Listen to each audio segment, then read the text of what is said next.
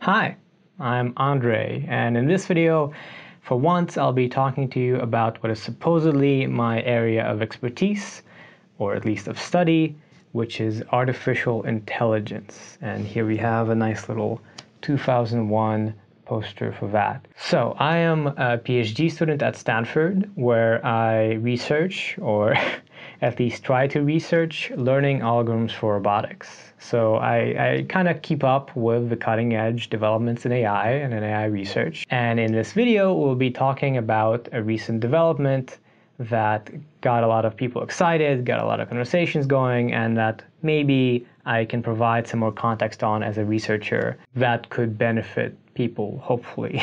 This video is based on an article I helped edit and put out recently titled GPT-3, an AI breakthrough but not coming for your job, which is linked down below. Or you can just watch this to get the gist. So, we're going to talk about GPT-3, which is an AI model. It's a little algorithm where you give it some input and get some output. In this case, it's basically doing autocomplete. So the input is text, words, and the output is a prediction of which words are most likely to come out next. This is known as a language model and is a very old idea. And GPT-3 is a very, very big state-of-the-art language model trained by the company OpenAI recently. And what was interesting about it is that they showed that just by scaling up existing techniques, they could make it not just work better, but to also do some very cool things that people haven't really been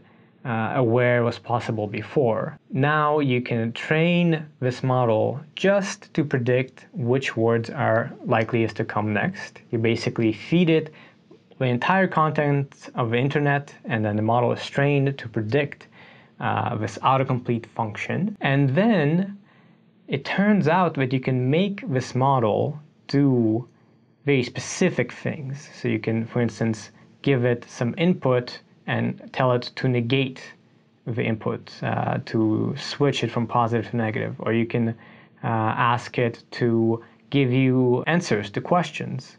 Or you can do all sorts of things. And unlike before, where usually when you do this sort of thing, when you want to switch the task of your model, you need to retrain it on new data and update the parameters. Here, it turns out that because it's so big, just by feeding it some input examples, one or two examples of the task you want it to do, that is enough. And the model is already capable of a ton of things that it wasn't explicitly trained to do. So, this model was announced. There was a paper that OpenAI put out in late May.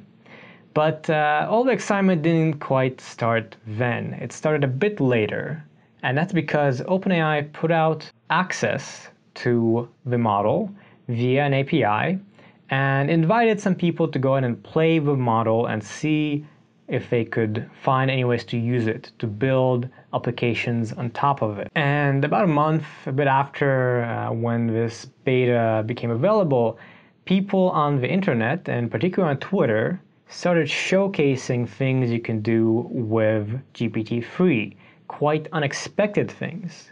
So in the paper, you had all these kind of traditional tasks of language comprehension, of natural language processing. But on Twitter, people started showcasing really fancy things of you can make GPT-3 write JavaScript code for you. You can make it essentially generate websites, right? And again, without explicitly retraining it for the task, just by giving it a few examples, it was already capable of doing it because it saw presumably a lot of code on the internet and already knew something about code. So that's one example, and there were many other cool applications that started showing up, and people started getting very impressed. You know, you don't expect a model trained just to autocomplete some text to be able to produce websites for you, given an English description. You don't expect these kinds of demos to be possible. So that's kind of where we start. That's what happened. GPT-3 came out, there were some demos, and people started getting excited. And that's when the conversation really kicked off. So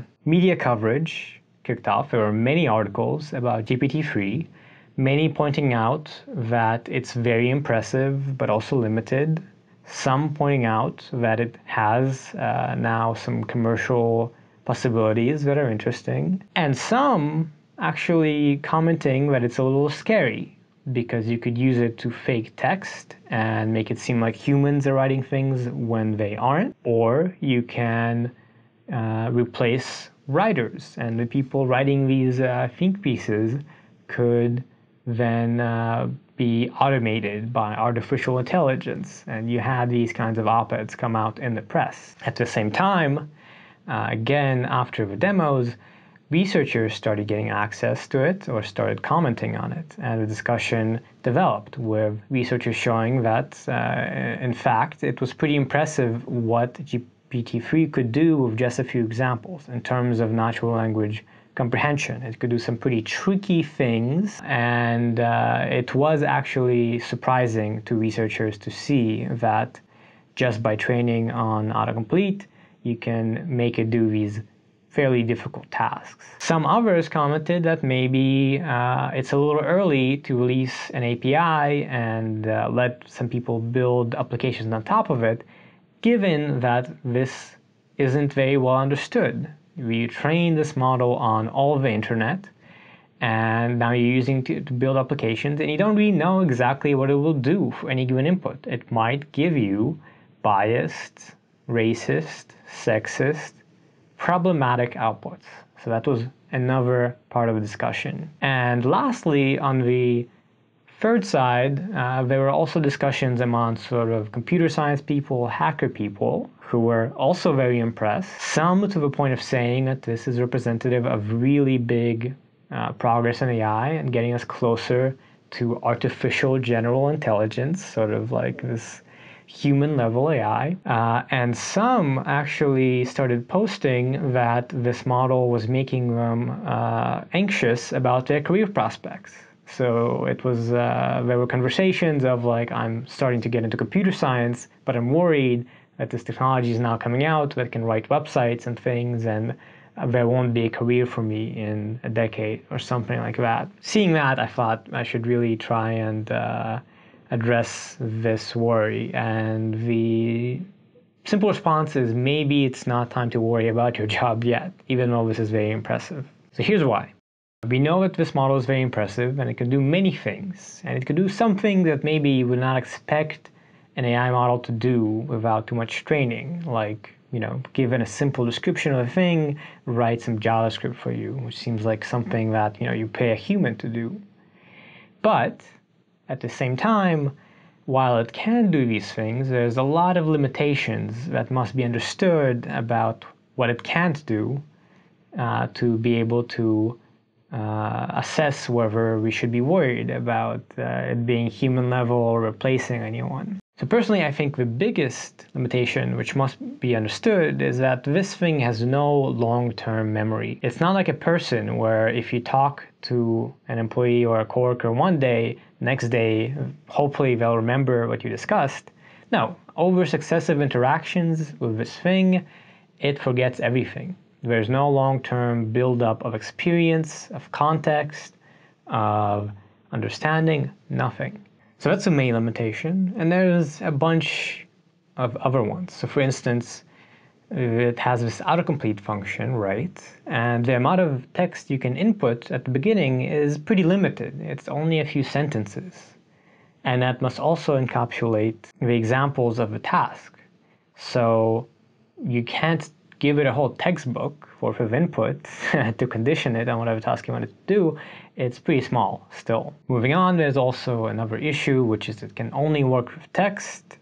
So there is a lot of difficulty, a lot of challenge to extending this to what people naturally do, which is reason with sound and images and text, and can communicate in all of these mediums to be able to work together.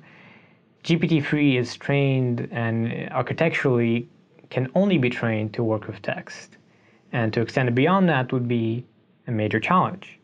And then, just to round things out a few more, it is not very interpretable. So we can't really interpret why AI models do things all the time, especially at the scale. which might matter if you're trying to build a product. You want to be able to tell why it sometimes doesn't work or does weird things.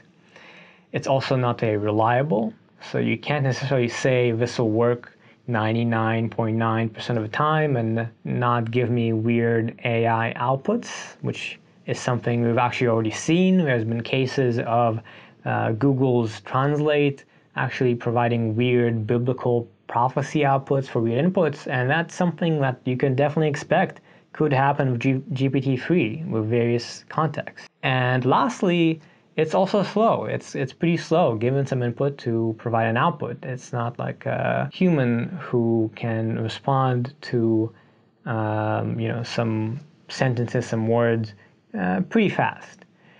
And the last one is in particular, if you're thinking this is human level, if it's getting us closer to human level AI, our brains are still pretty impressive. We can process images and sounds and ideas faster than this thing can, and we're doing a lot more.